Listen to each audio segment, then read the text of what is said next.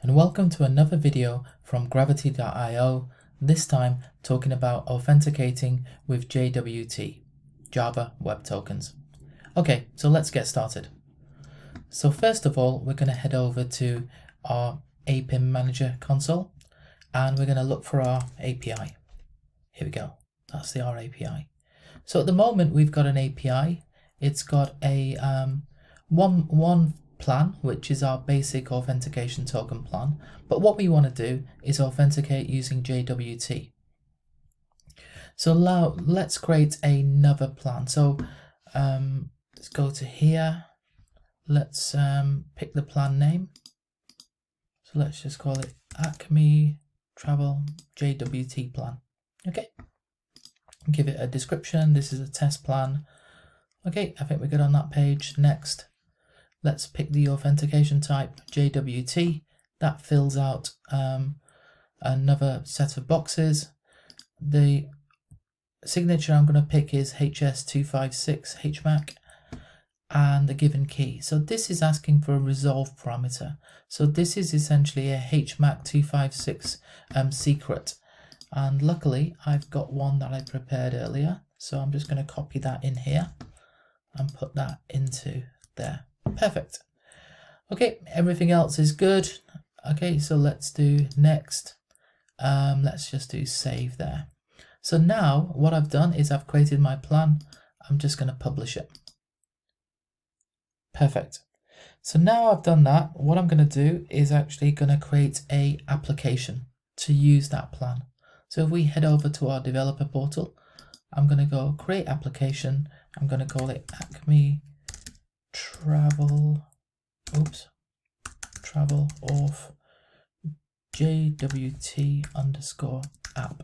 Okay, this is a test. Okay, so got a description, got a name, travel auth JWT. Okay, cool. Do next. Now I'm gonna pick my application, and I'm going to pick a client ID because we're going to need this in a bit. So I'm just going to pick a random client ID. Let's go for that. So that's cool. Let's do next there and let's find our application. Okay, so let's find that. I think that's good.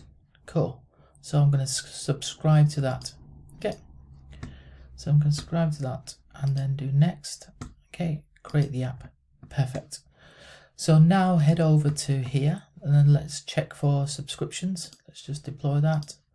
Out of date. So let's go to subscriptions and you can see that our plan now has a subscription to it. So now let's accept that.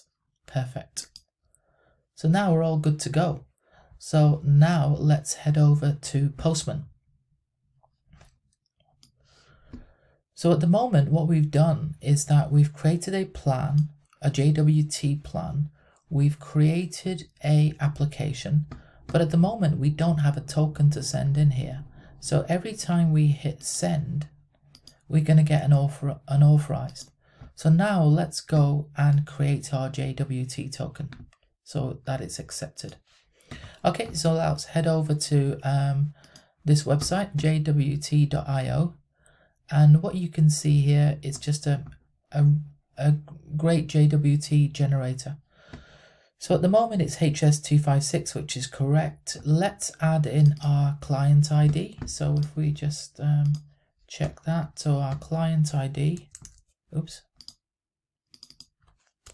client _ ID, and if you remember we put a few more numbers at the end there, so that should be right. It needs an expiry. So let's just do expiry, and the number I'm going to go for is, you can see that's out of date slightly, so I'm going to go for 16291384441. Let's just check that. That's Monday the 16th. That's in the future, so that's good. Now what we're going to do is, if you remember the key that we put when we created the secret that we put when we created our JWT plan. So I'm just going to go and grab that again because we're going to need it in there. And now what we've done is created our Java Web Token. Okay, on the right hand side. So it's got a header, a payload in pink, and we've got the signature. Okay, so now let's take this token and head over to Postman. Okay, so at the moment it's unauthorized still, so if we send again, you can see token's blank. If we now paste that token in that we've just generated from that website and then hit send, then you can see that it's authenticated. Now, it's not just any token, so if I put a character in there, it should fail.